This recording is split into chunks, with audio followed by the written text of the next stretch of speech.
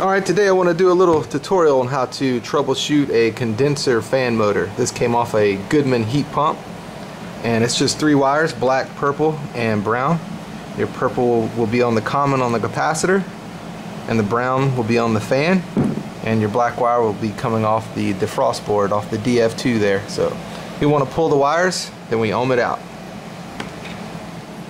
Pull the black off the DF2. This will be mounted onto the condensing unit, obviously, but we're just doing a test run today. Alright, we got the meter set to ohms. Put on the little horseshoe there. See the horseshoe. Alright, the first thing we'll do is take our black wire that came off the defrost board, put it in your meter lead, and then grab the purple wire that came off the capacitor and see how many ohms we got. Give it a few seconds. Looks like we're going to hang around 63.8. Oh, there we go.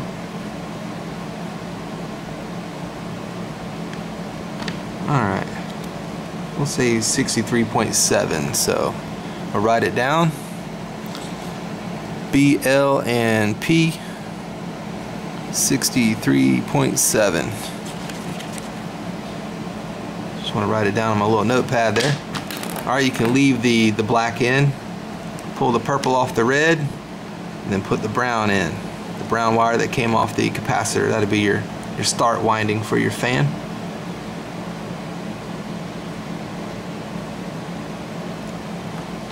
Looks like we got 48.1. BL and brown 48.1.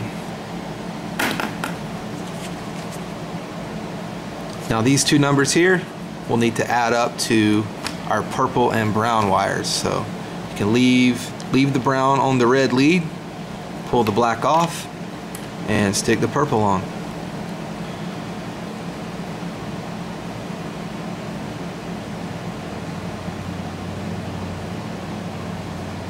So we're looking at about 111.8.9. It's bouncing around. So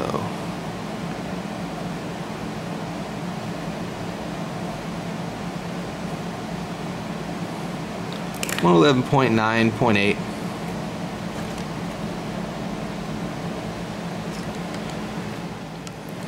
Alright, so you take your two numbers, the black and purple, 63.7, black and brown, 48.1, and it equals 111.8. Our purple and brown wire together, ohmed out at 11.8, so this fan motor is good. Yeah, so if they didn't add up to 111, then you would have a bad fan motor and would need to switch it out.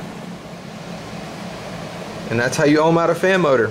This is for a condenser heat pump, but you can pretty much do them all this way. Alright, I hope this helps. Thank you for watching The Dirty Maintenance Show.